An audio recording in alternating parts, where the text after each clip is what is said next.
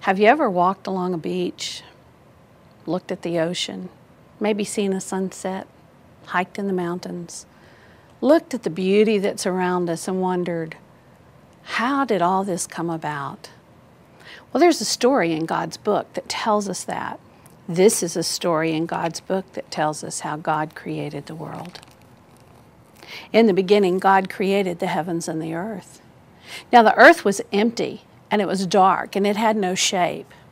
And the Spirit of God hovered over the waters. God said, "Let there be light." And there was light. And God saw the light and saw that it was good. God separated the light from the darkness, and the light He called day, and the darkness He called night. And that was the first day.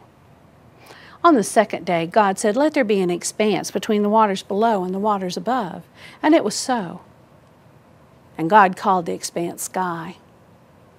And on the third day, God said, "Let all the waters be gathered below and dry land appear." And it was so. God saw it and saw that it was good.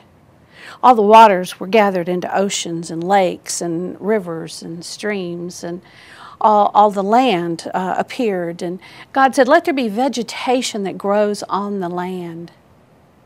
Let that vegetation bring seed-bearing fruit." And it was so.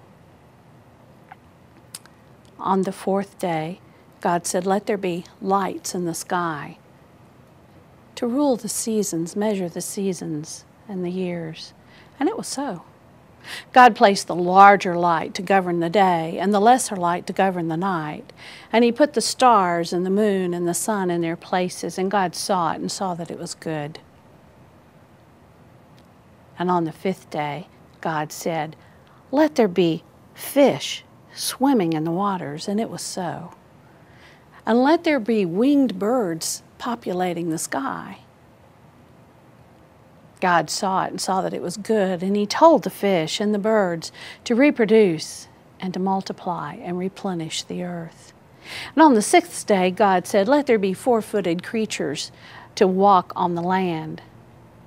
And it was so.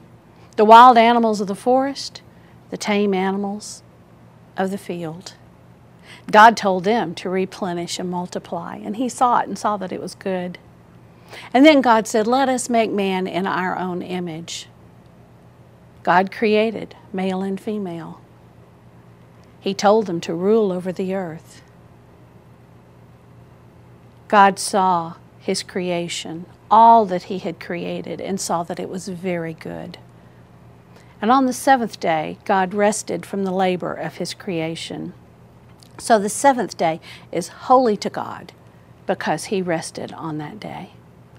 And that is the story in God's book, how God created the world.